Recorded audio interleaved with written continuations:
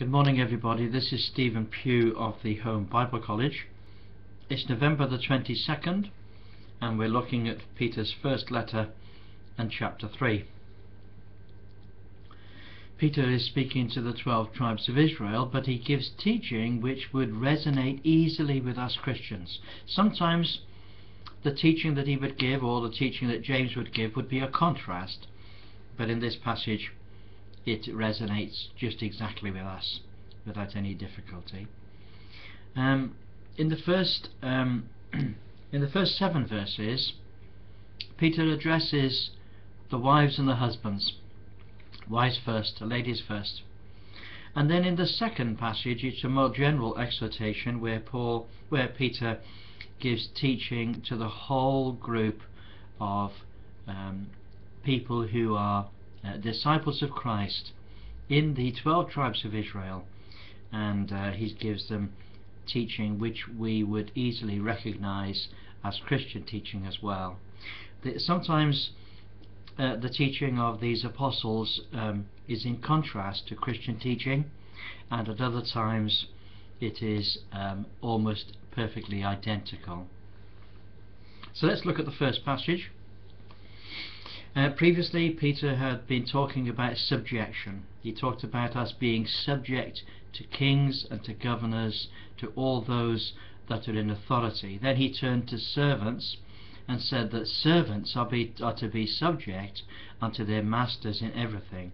Now he turns to the subject of husbands and wives, or wives and husbands. And he starts first of all talking about the women. He says, you are to be subject, in subjection to your own husbands. There is a limit to the subjection that a woman will have. It is only to her own husband. He says, likewise, you wives, be in subjection to your own husbands, that if any obey not the word, they may without the word be won by the conversation of the wives. That little word conversation there means your manner of life. The way you talk is the way you live. It's possible, you see, for a woman to come to know the Lord as her Saviour, and for her husband to not be following her in this. But it is possible to win him. It's possible to win him for the Lord. Very possible. And what Peter says is this, is that by your manner of life you are able, by your without words you are able by your life to win him for the Lord, because these men, they behold your chaste conversation coupled with fear. Your manner of life is kept holy to the Lord and holy to your husband, and you have the fear of the Lord upon your heart, and that means that your husband will be won over to you.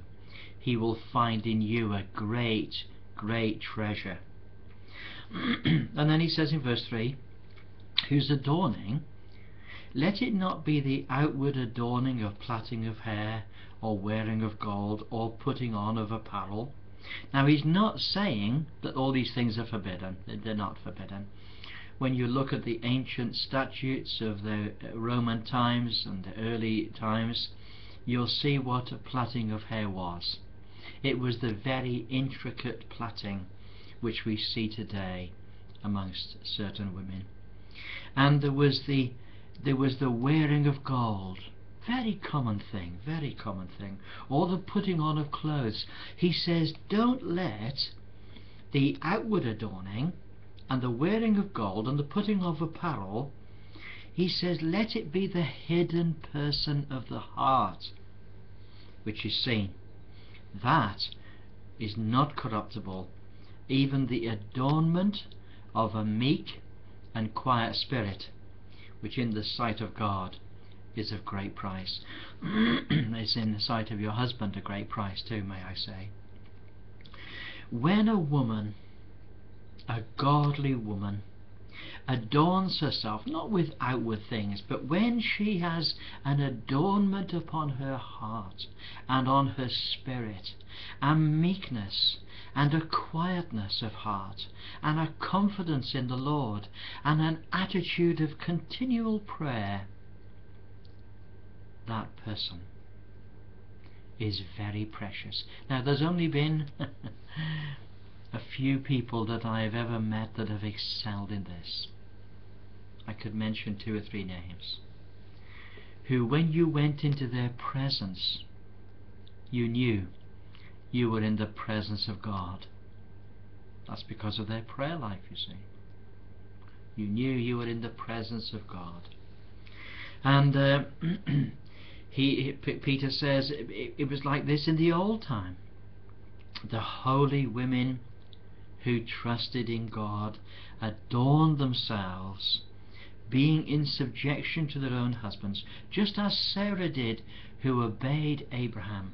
She called him Lord, which was a sign of respect. Not Lord with a capital L, but Lord with a little l, whose daughters you are, as long as you do well, and are not afraid with any amazement.